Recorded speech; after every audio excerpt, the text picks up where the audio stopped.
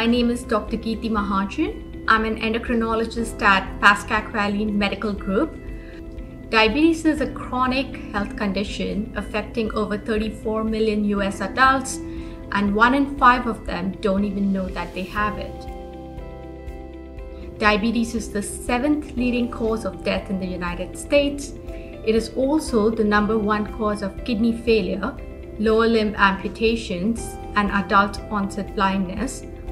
People with diabetes are also at increased risk of heart disease and stroke.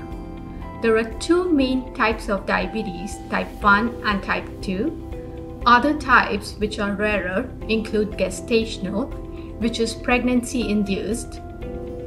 Type 1 is an autoimmune disease where the patient's own immune system destroys the cells that make the insulin. These patients must take insulin in order to survive. In type 2 diabetes, your body doesn't use the insulin well and cannot keep the sugars at normal levels.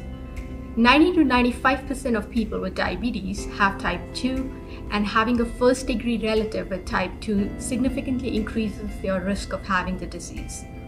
The symptoms for diabetes include excessive thirst, frequent urination, hunger, fatigue, blurry vision, and unexplained weight loss. There isn't a cure for diabetes, but treatments, in addition to modifying lifestyle by losing weight, eating healthy foods, and being active, can assist patients in controlling the blood glucose levels. The goal is always to keep the disease under control by taking medicines as needed, getting diabetes self-management education, and following up with your healthcare appointments. Once again, this is Dr. Geeti Mahajan, endocrinologist at Pascack Valley Medical Group, and I thank you all for listening.